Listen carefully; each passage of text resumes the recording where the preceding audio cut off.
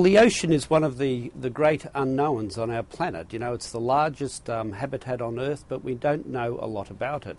And this is what we're doing is the Census of Marine Life, and it's a decadal program to discover what lived in the ocean, what lives in the ocean, what will live in the ocean. We report our findings next year, and this weekend we're reporting the findings from 5 of our projects, which are focused on the deep sea. And the deep sea is the area which we know least about on this planet. It's also one of the largest, or it is the largest, habitat on the Earth. And that's part of the habitat where, as we see, there is no light, and all these little creatures have had to adapt to these harsh conditions. Yes, light only penetrates into the ocean to about 200 metres, so we're talking about the dark waters below 200 metres down to more than 5,000 metres. So it's a dark place, it's a cold place, and it's a place of great pressure. So all the animals have had to adapt to quite extreme conditions, quite extreme light conditions, pressure conditions, and also extreme in terms of sourcing food. Let's go through a few of those discoveries. Let's talk first about the sea cucumber, which feeds off the bottom of the Gulf of Mexico. Tell us about that one. Yeah, well, this is a fascinating animal, and it illustrates the discoveries we're making. This animal creeps around the bottom with its many tentacles, picking up small pieces of food, what we call snow. It's small pieces of food that have drifted down from the surface of the ocean, so from 1,000 metres above.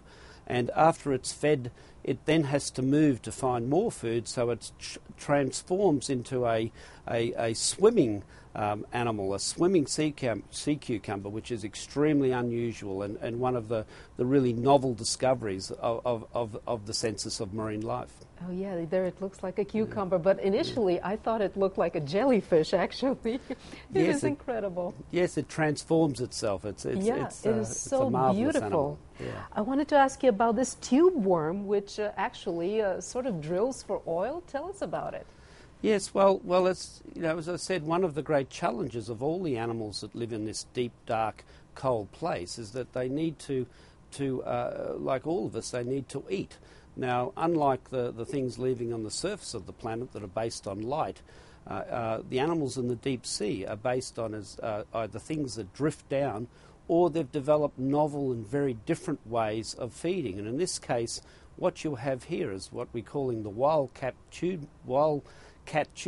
It's a worm that burrows in and finds oil and actually feeds on the bacteria breaking down that oil.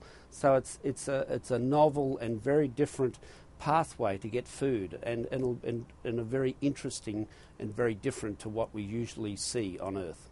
Absolutely. What about the Dumbo octopod one? We have 2 different kinds.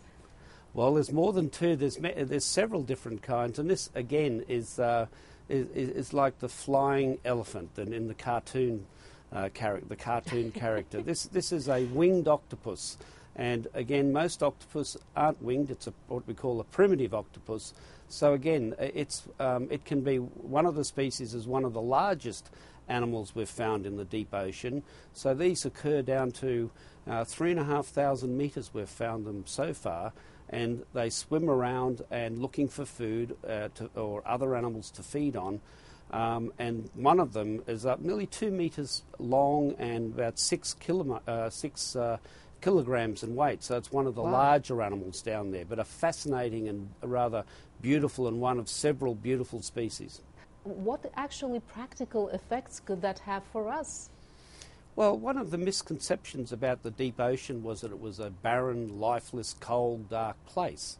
What the Census of Marine Life is showing, it's far from that.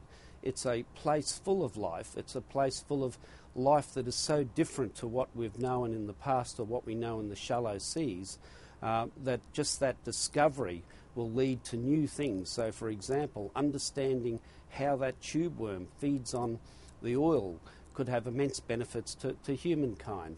But more importantly, this is a very large area of our Earth, and if our Earth is going to sustain itself into the future, we need to know what's happening, how it works, what lives there, and it's fundamental to sustaining our globe into the future.